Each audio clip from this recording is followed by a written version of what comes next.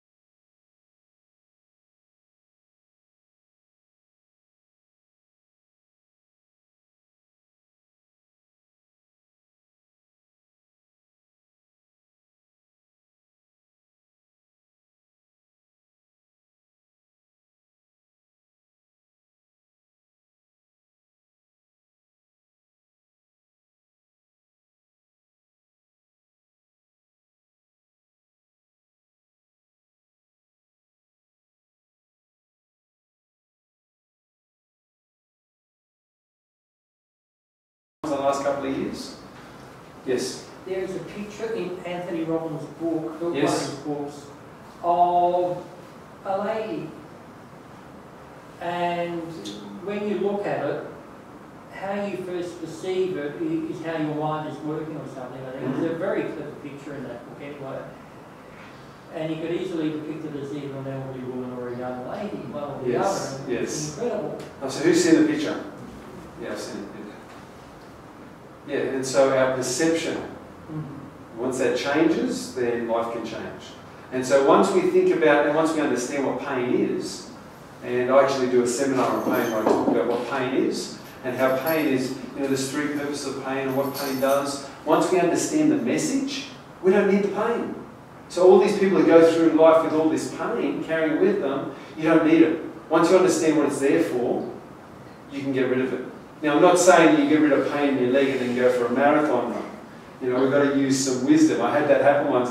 There was a man that I was working with who had gout in his legs. And so I did a technique with him, got rid of the pain in his leg. He was lying down on the sofa bed. And then he felt so good, he stood up and walked around. He said, but my feet are numb.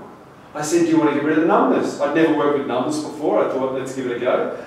I did another technique, got rid of the numbness. So suddenly he got feeling back. He's wiggling his toes. It's all good. His daughter comes in. He gives her a piggyback ride. First time he'd given his daughter a piggyback. She was about 6 years old. First time he'd ever given her a piggyback ride. Just because he's been sick. He was an islander. With gout. Severe gout. Couldn't work. So anyway, after I left, I didn't say be careful. Use wisdom. Don't overdo it. He went for a 2 or 4 kilometre walk. So the next day he went back and saw the doctor and he was in worse pain than when he started. Okay, so we've got to be careful. We use wisdom in these things. Once we get the message of pain, we cut the pain off. Don't then go for a marathon run. So that's what I tell people now. So I've learned these things over time, is that we can disappear pain, but we've got to use wisdom. Okay, we've got to make sure that our body can support us in this new way. Otherwise the pain will come back tenfold. What else we got? My name is Pam. I'm a community disability worker. Right. And pretty much what Stacey said, just here, just to find out a little bit more about what you're doing, what you're going to address. That's it. Excellent, excellent. Welcome here tonight. As we get started. I'm going to first of all talk to you about a man by the name of Matsui Oyama. Matsui Oyama lived in Japan many years ago. And as a young man, he decided that he would push his body to the limit to find out what he was capable of. Has anybody here heard of Kyokushinkai karate? Yeah. Kyokushin karate.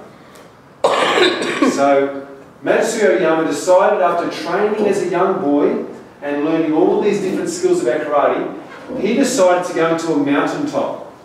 And he spent 3 years on a mountaintop training and meditating. He would go into waterfalls, freezing cold waterfalls, and train his body and his mind and his spirit.